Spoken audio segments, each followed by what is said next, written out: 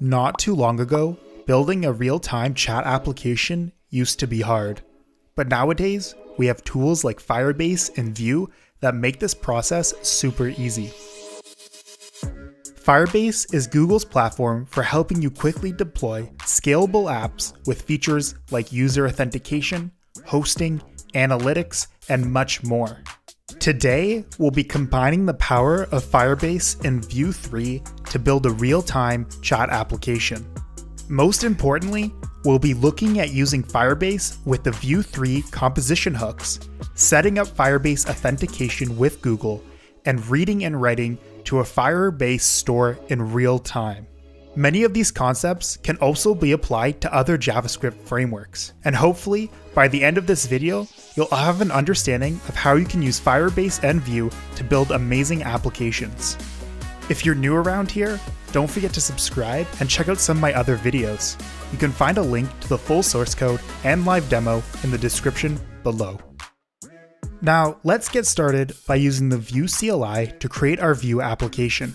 This may look different depending on the version you have installed, but make sure you select Vue 3 as we'll be using the composition API. Once the Vue project is set up, we'll also need to install Firebase to get access to Firestore and authentication.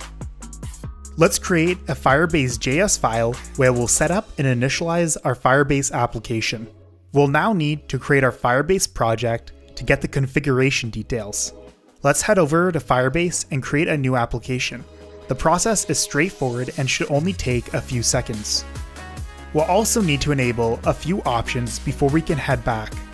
First, let's enable Google Authentication by going to Authentication, clicking on Sign-in Methods, and then enabling the Google option.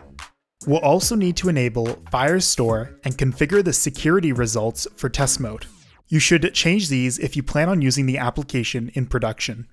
Lastly, let's create our web application so we can grab the web configuration details we'll need in our Vue application. Once again, fill out the information and copy the Firebase configuration details. We'll paste this configuration into our Firebase.js file where we'll initialize our Firebase application. This file will actually contain all we need for interacting with Firebase.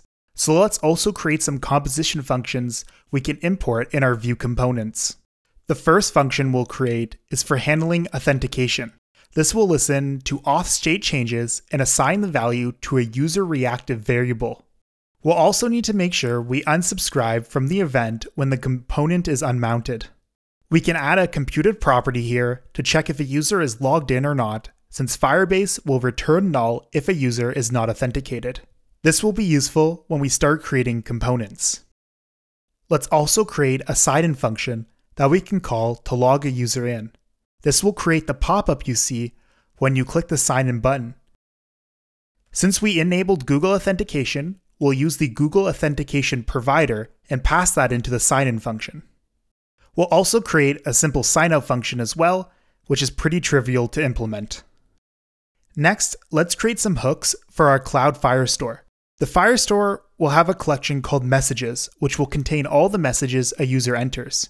Since there could be millions of messages, we want to make sure we only grab the most recent 100 messages. We'll listen to this query inside our useChat hook. We'll assign the results to an array which contains all of our messages. To clean this up, we'll add an unmounted lifecycle hook to close the snapshot listener. We'll return this array along with a function that can add a message to the messages collection. We'll want to make sure a user is logged in before we create a new message, and we can grab the current user and their auth status by calling our previous function useAuth.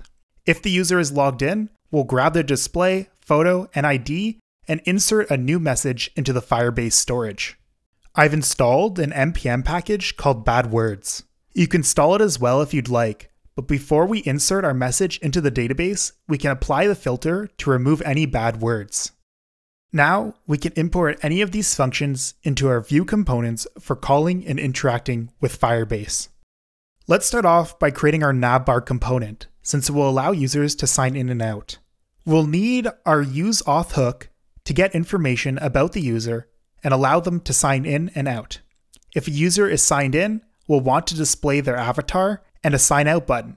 And if they're not signed in, we'll want to show a sign in button. And now we have user authentication with Google. Thanks to Firebase for making this process super simple. Next, let's create our chat window. This will contain all messages and show an input box if the user is signed in. We can grab the most recent message from our useChatHook function and iterate over all of them. The message component will accept a photo URL, a name, a boolean for determining if the person is sending or receiving, and the text itself. The sender property will determine if the user is sending or receiving the message so we know which color and side to display it on.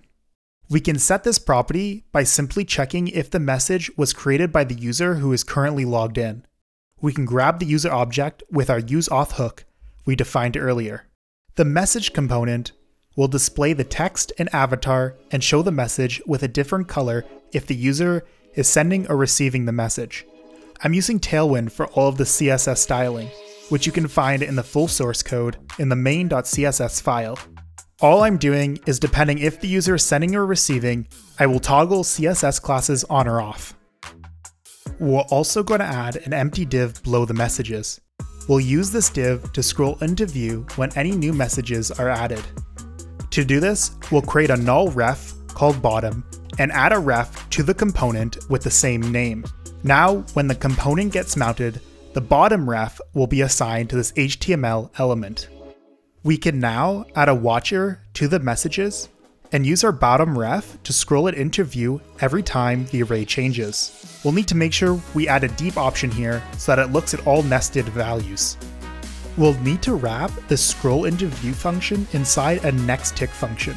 This is because the watch function will be called at the same time that we are trying to render the messages in the template. We need to make sure that all the elements have been rendered before we scroll down to the bottom. For the last part of this chat app, we'll create the form a user can type to send a message. Since we only want to display this form if the user is logged in, we can once again use auth hook to check if the user is logged in or not. When a user clicks submit on the form, we'll call our send message function and clear the text input area. That's it. We have a full real-time chat application. Thanks to Firebase and Vue, you can see how simple it is to create such a complex application that could have taken months of work a few years ago. If you enjoyed this video, don't forget to subscribe and check out some of my other tutorials. Hope to see you in the next one.